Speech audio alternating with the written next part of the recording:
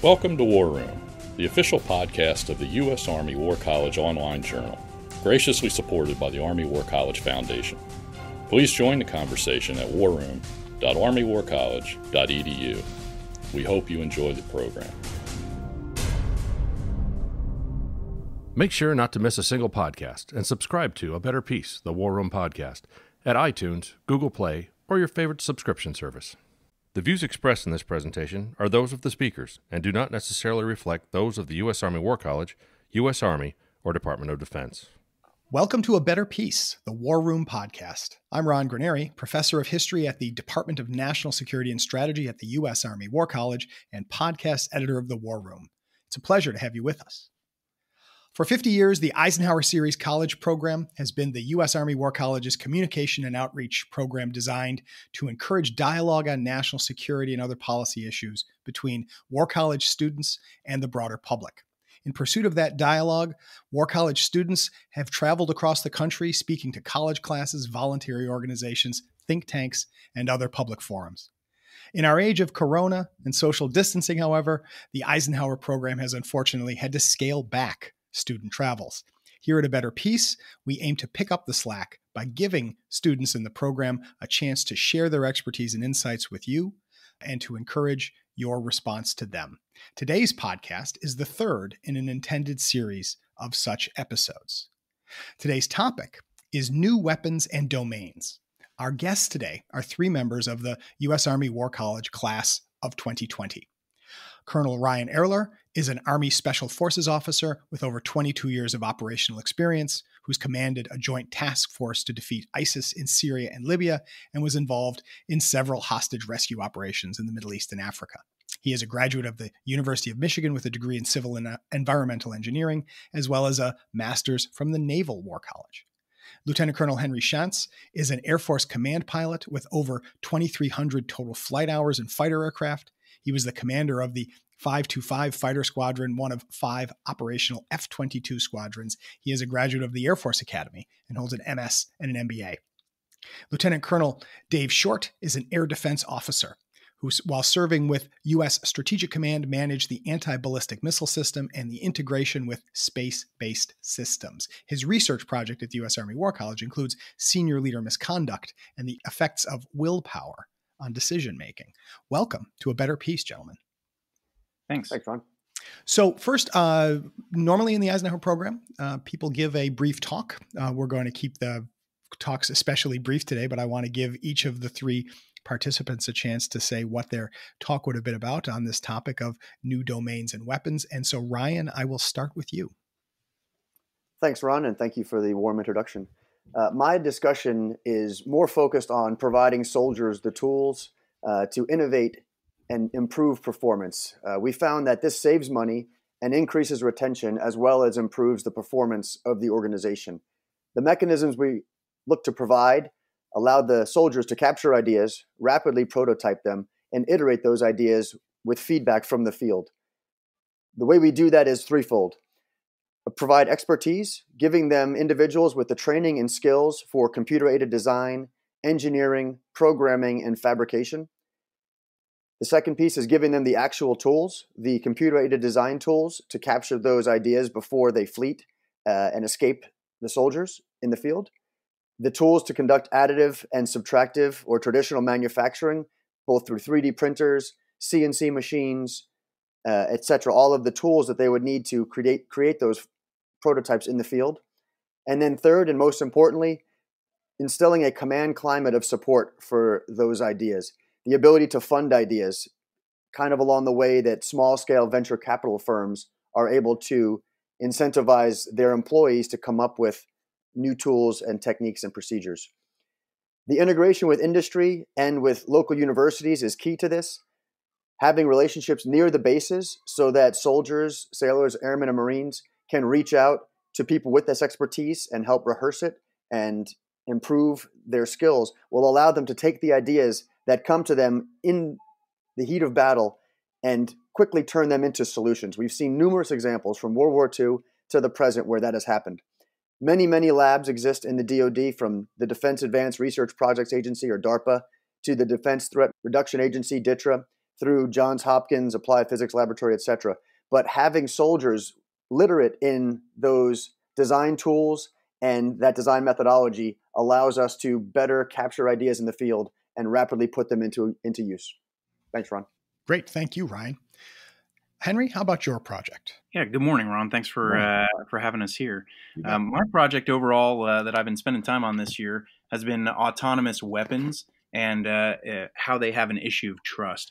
And by that, I mean looking at specifically autonomous weapon systems that are capable of employing without man actually hitting the pickle button. According to Department of Defense, we look at the human supervised autonomous weapon systems, which effectively go ahead and put out that these systems are intended to only engage with the ability to intervene and terminate.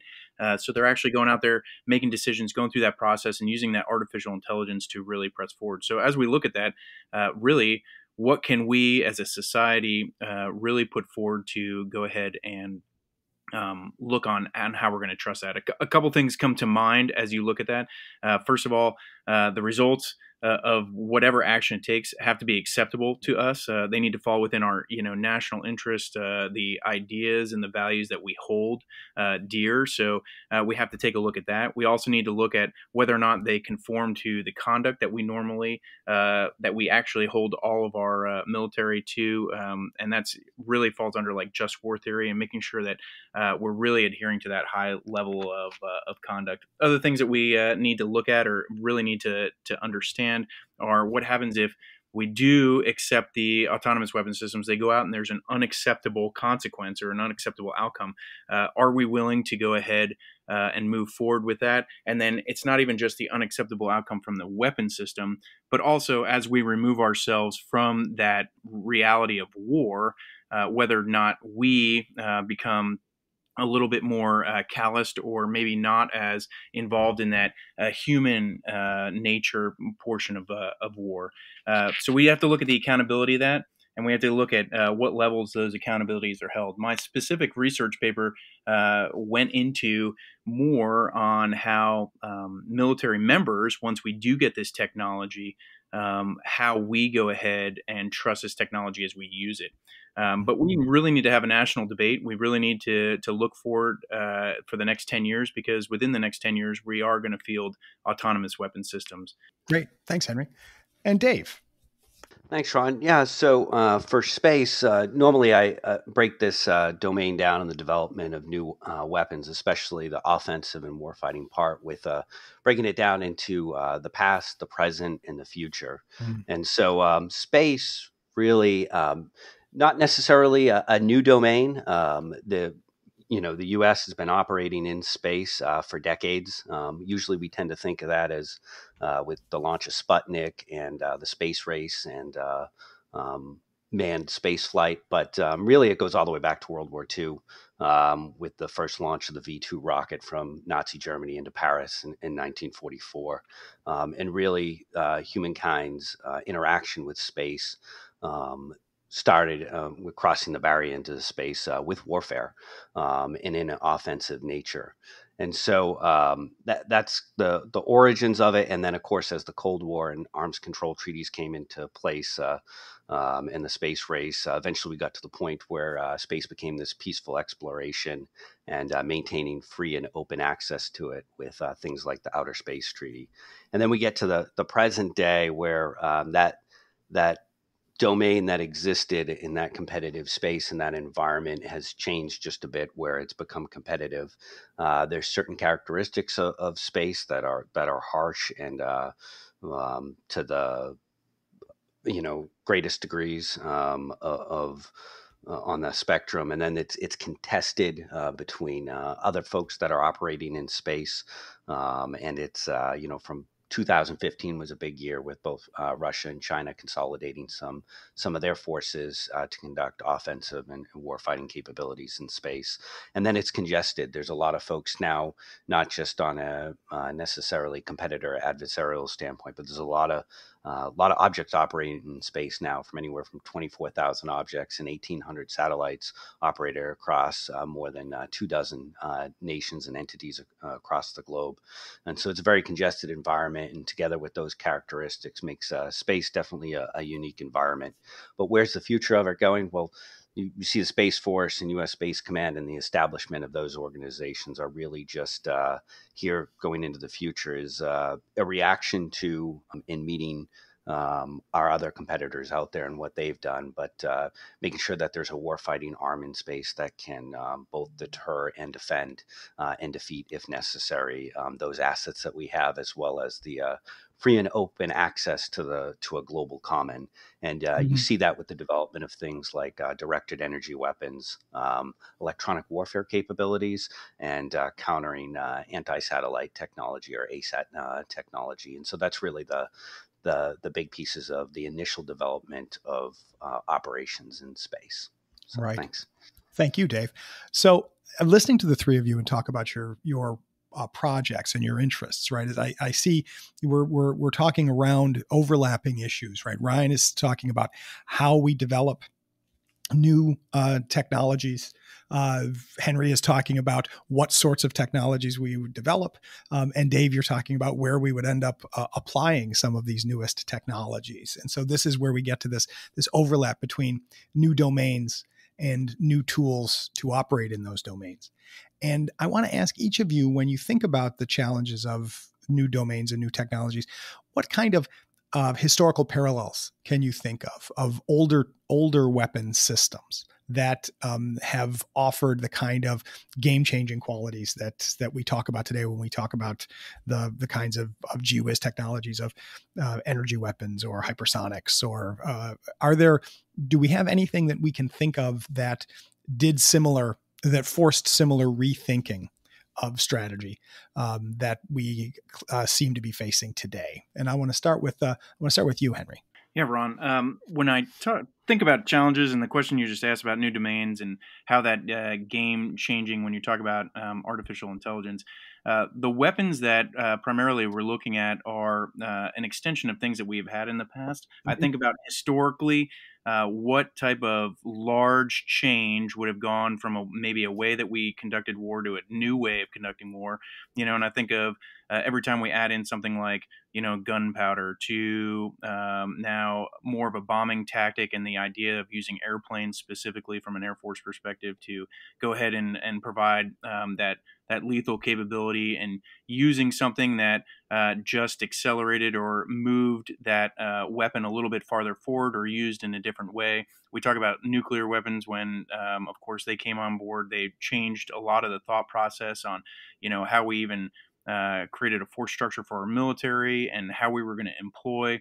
But as we look towards the artificially intelligent weapons, some of the bigger things there are that we're allowing them to make decisions, right? And that's where the trust of this comes in. In the past, all these weapons were tools that we used, but as we go ahead and start to use artificial intelligence, they're creating decision matrices that have been out there, but they should all be learning systems. So they're developing and they're adapting.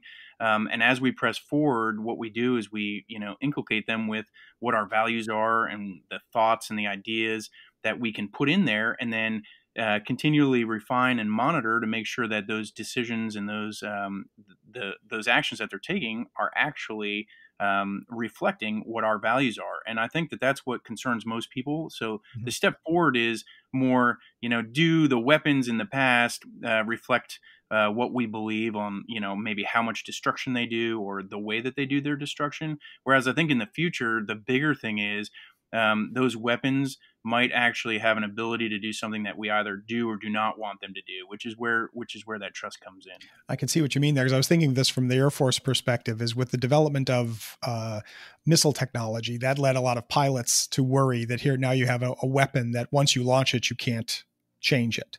But at least there was still the idea that it was a decision to launch. Whereas if we go to we have AI and autonomous weapons, then even the launch decision is taken out of the hands of a commander. Yeah, very, very true. And I mean, specifically, when you talk about launching weapons, in an air-to-air and air-to-ground mentality. As soon as you get all the way through your decision process, you hit the button and that weapon is going to do what you ask it to do. And just to reiterate what you said, now you're allowing the weapon to make some of those decisions where you're kind of ultimately responsible for what that weapon does, even though you might not be fully in on the decision that it makes. And so it's a little bit different. Gotcha. Well, and Ryan, we were talking about, when we talk about new weapons, and I'm interested, Henry was discussing how there's the possibility that you develop a new weapon that is beyond the decision-making capability or beyond the decision of the commander. And yet, what I hear you saying in your description of the idea of involving the warfighter in the development of the technology is that perhaps then the potential uses and the capabilities could be developed alongside input from the people who are likely to use it in the future. Is that fair to say what you're interested in there? It is, Ron. Yeah. And I think it's interesting that I would follow Henry in this case, because you're talking about, someone who is flying the most advanced aircraft in the world, to now someone who continues to go to the fight in the old-fashioned way, wearing boots that I'm sure are much more advanced than the brogans of the Civil War era, but still, despite the best insoles and the most durable outer material, it still requires men and women to put 100 pounds of lightweight combat equipment on their back and get to the fight. So I think, by the way, the phrase 100 pounds and lightweight combat equipment, that in itself is something that would make a civilian stop and think, but go right ahead. The beauty of radical battery technology, the lightest batteries in the world, allows you to carry more of them. And so the weight never changes. It's only just with the capability, which is great. And so I think, Ron, to your point, the first question you asked about, the thing that strikes me from the ground perspective, or at least from the soldier perspective, is the radical leveling effect of much of technology nowadays. The fact that tech formerly only in the hands of first world nation states is now available to almost anybody. And so a little bit contrary to, or not in the difference between what Henry's talking about with, this advanced artificial intelligence and control of the air. On the flip side, on the ground, we have seen, very recently in Iraq and Syria, is the use of commercial off-the-shelf technology changed to suit a military necessity, i.e. drones used for observation and attack. We had American forces who were under attack from the air because of small, Chinese-made DJI Phantom drones that had been retrofitted to drop 40-millimeter grenades in the hands of the Islamic State, who were able to then fly under the cover, even with the world's greatest aircraft above, when these drones are flying 30 to 50 feet off the ground, very difficult to detect. And they could fly over, find forces and attack and withdraw, all underneath the umbrella of the most advanced defense systems in the world. And so, that the fact that is in the hands of violent extremist organizations and in lesser advanced nation states. Similarly, CRISPR technology, where you can do gene splicing now in the tens of thousands of dollars versus in the millions of dollars previously, where now a threat country or a threat organization can produce a biological or a chemical threat that is outside of our ability to defend ourselves or our ability to respond. And, really, this is just reflective of the pace of change being so rapid. The reason I'm interested in the topic is because we have folks on the ground that are seeing this and are thinking, why don't we just do X, Y, or Z to counter this? And getting that idea from the battlefield, where that soldier is thinking about it because they are the ones receiving that 40-millimeter hand grenade from the sky. Right. Getting that back into the hands of someone who can fix it back in the States or elsewhere in the world rapidly is absolutely critical. And I've seen some incredible examples of this. We were dealing with a situation in the city of Raqqa where they had tarps covering the streets, and they were able to drive these vehicle-borne improvised explosive devices out of the city and attack formations very quickly because we couldn't see through those tarps covering the streets. So some soldiers came up with an idea of, why don't we send a helicopter over the top of it and find a way to tear down these tarps, which is exactly what they did. We were able to get them some money, get them some ideas. Two soldiers who happened to be avid model helicopter pilots linked up with some people with the technology and the know-how to develop these procedures. And we essentially turned small agricultural helicopters into or small agricultural remote control helicopters into a tool to tear these tarps down, so we could see the VBIEDs, or those vehicle-borne improvised explosive devices, before they reached their attack point. So simple solutions that were facilitated by soldiers on the ground recognizing the need, and then supported by the people with the know-how to make it work. Interesting. So it's keeping open those lines of communication between the practitioner and the theorist and the technician to make sure that there's a constant loop of information, so that people know what they need to try to figure out what to do. Absolutely. Something better than simply an email back to someone in a lab who can then come up with an exquisite solution that will cost many millions of dollars and will be available 3 days after the war is over. Right. Well, and when we talk about the size and scale and expense, Dave, this is what makes me think about the problems of how we envision dealing with space. There's a paradox that as a civilian that I think about, is that we Space Force and Space Command, and even going back to the initial development of NASA, right? These were originally developments associated with the Air Force, and yet, if there's a domain that is most like outer space, right, it's not the sky, it's underwater, right? Because we're talking about a place where you need to do an awful lot just to keep people alive, if you're going to put people up there, or to develop technology. And I always think about this when we talk about the development of space technology is in what ways do all of the armed services provide their expertise in thinking about how to fight in the space domain? Yeah, so I think the corollary with underwater is a good one, right? Because it's, aside from the ocean also being a global common, we tend to think of the surface there, but certainly space, as it's characterized, is a lot more like the underwater as far as the extremes, right? From one extreme to the other, and the environment of space is just that, one extreme to the other, right? Hundreds of degrees above freezing at times versus below freezing, with subatomic particles that can affect assets that are in space, to just the sheer speed. Folks don't take into account the when you're on orbit going 17,000 miles per hour, you see an astronaut floating in space in the movies, and you tend to think, they're just up there floating, but they're going around the Earth. I think it's about 9 times. I mean that Right. it's so fast. It's almost you can't even conceive how fast it actually is. You see movies like Gravity, and they see the debris coming. When you're on orbit, you would never even, it's so fast you would never see the debris coming. Is that right? It would, because it'd be coming at you at thousands of miles an hour. 17,000 miles per hour. I mean, it would be coming at you that quickly.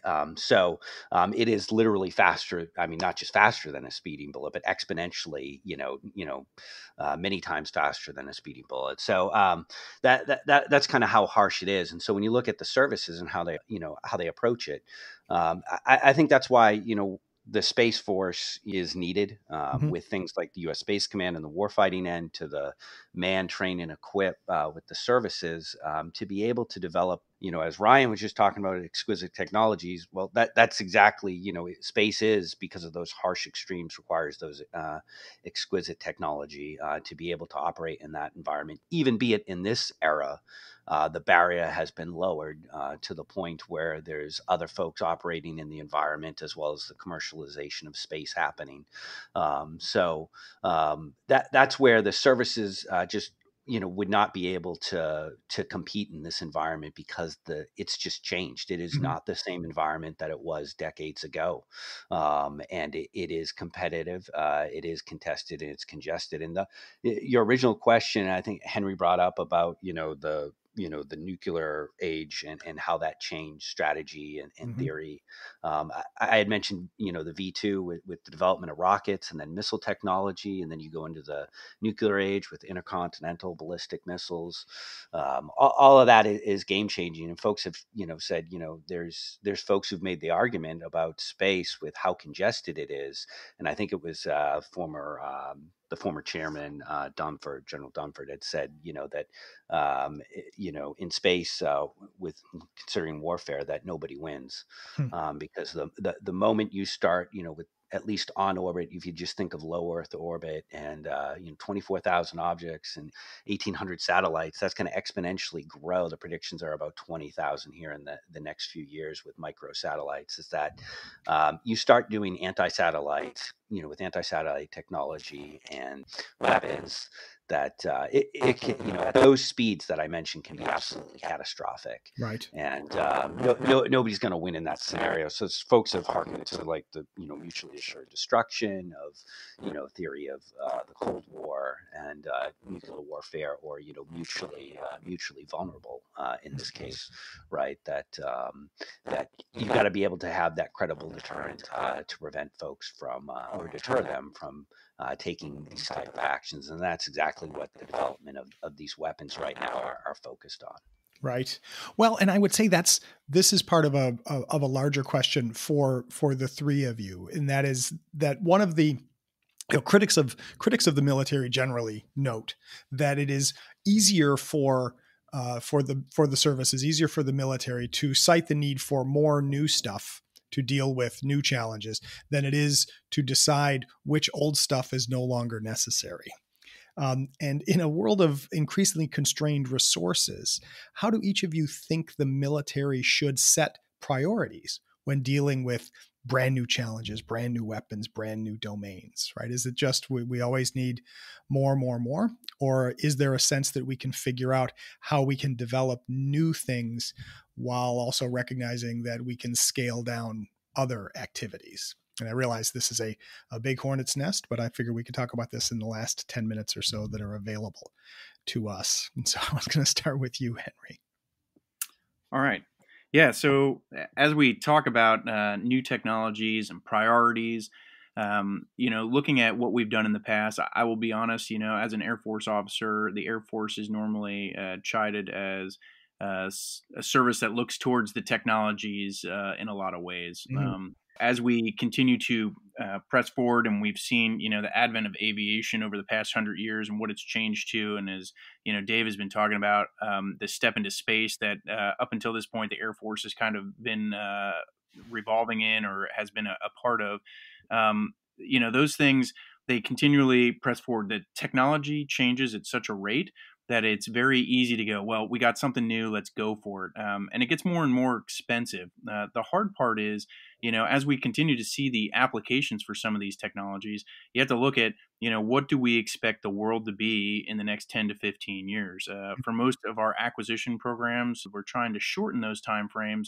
But the acquisition programs right now are 10 to 15 years to get a system online that has the full capability. And during that time frame, it's changed probably 15 to 20 times based on the way the technology changes. So when you look at how do we set these priorities, I think it's a very hard thing to look at, because when you go, hey, what are we going to need in 15 years? The world is going to be a completely different place. But I think that we need to continue to at least invest in these technologies so that we can go ahead and look at maybe other applications that we can get, and that'll be joint and across the force. It's not specifically toward aviation, autonomous wingmen, but it could be the ideas of how we utilize some of the technologies that are developed during that. So the deeper AI, the ways that we can apply that to logistics, or we can apply that to possibly operations in space. How we're able to really look at those, I think, need to continue to be invested in. The biggest thing, though, is that we need to continue to invest jointly and not try to do these stovepiped in specific service function or service-oriented functions. So when it comes down to it, I think that we need to invest in technology, but not specifically to the detriment of what we're doing right now. I gotcha. And Dave, what do you think about this? Especially since Space Force and Space Command, these are the newest guys to come online to have budget priorities and requests. How do we set priorities when dealing with something as brand new and as potentially infinite as space? Yeah, I think it's a good question. I think you obviously got to look for where you can get synergy, and with the development of new capabilities in Space Force, what properly belongs in that arena, and I think where you can divest of older technology. I think the way ahead, though, primarily is with dual use capability. Mm-hmm. Those systems, and I would, as an example, munitions and missiles that can do both offensive and defensive capability, or one that exists now, that can do both conventional and nuclear. When we look at areas in arenas like that, when it comes to space, in the missile defense arena, you've got the Missile Defense Agency developing potentially space-based interceptors for missile defense. That certainly has an overlap with the space domain, even though not inherently belonging to either the Space Force or U.S. Space Command. But I think the future, when you have to prioritize without talking which specific programs to divest and invest in, I think the big one is making sure that it's, as mentioned, joint in nature. I would also say multi-domain. And that dual use capability, I think, is really going to be the future where, and I would give one example of that is you've got Aegis Ashore in Eastern Europe that the Russians have complained about, even though it's purely a defensive stance and has defensive interceptors for missile defense, but does potentially have the capability where you can put an offensive capability very quickly and transition it. I think systems like that, especially when you start talking about the space domain, that can have dual capability in what they provide, is really where you're going to get the most bang for the buck going forward. All right. Well, and this is good because this allows me then to come around to you, Ryan, since part of your discussion was about the idea of dual use or mixed use or a special, and also communication, say, between the military and the civilian worlds in order to develop the proper technologies. How do we imagine, you use the examples that you talked about DARPA. And of course, when I think of dual use technology, I think of the internet, which we're using right now to facilitate this conversation. How can we develop appropriate partnerships that will allow not only to set priorities, but also to have both the military and the civilian sectors understand each other's priorities better? Yeah, Ron, I think that's the tough question right there is, how do you get that tug of war between, the most advanced technology and then that technology, which will probably be used today, but won't help us in a future fight. And I think you nailed it right there. My response back to this, because really, I think Henry and Dave, really touched on the importance of the joint development and the dual use, et cetera. But really the importance of partnership and relationships at this point, because all of the problems that we face in the world, if we try to face them alone, it will be absolutely cost prohibitive. But if we can maintain that infrastructure or that collection of partnerships out there that give us people with the proper tools to deal with some of our less complex problems, and then we can focus on developing really solutions to this the severely challenging problems such as space and stealth, et cetera. Then maybe we can integrate the two and find a way to come to a solution together, because frankly, there's no way we can develop aircraft like the F-22 that will suit the needs of a counterinsurgency fight and be the leading aircraft for a near peer environment. It's just the flight profile is impossible to support that, let alone the technology to do it. And so how do we can't keep A-10s, F-22s, and every other aircraft that we need flying at exactly the same time under the current budget constraints. But what we can do is we can train allies and partners to do some of those missions on our behalf, or maybe we can institute some cheaper technologies such as single engine propeller driven aircraft going back to the 1950s and the 1940s, with that integrated technology bolted onto it that allows us to do some of those, kinetic but not near peer type fights, so that we can continue to fund the large projects going forward. Interesting.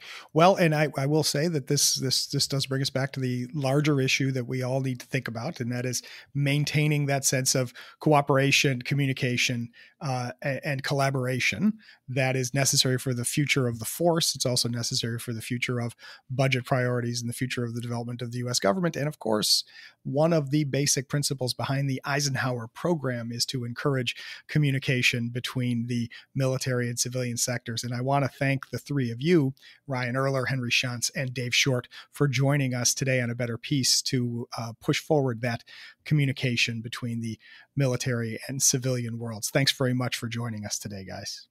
Thanks for having us, Ron. Thanks very much, Ron. Thanks, Ron. Thank you. And thanks to all of you for listening in. Please send us your comments on this program and all other programs, and send us your suggestions for future programs. We're always happy to hear from you here on A Better Peace. But until next time, from the War Room, I'm Ron Granieri. And that concludes our program. Thank you for listening. The views expressed in this podcast reflect those of the speakers and do not necessarily reflect the views, policies, or positions of the U.S. Army or the Department of Defense. Let us know what you think. Provide us your feedback, comments, or suggestions through our webpage at warroom.armywarcollege.edu. And have a great day.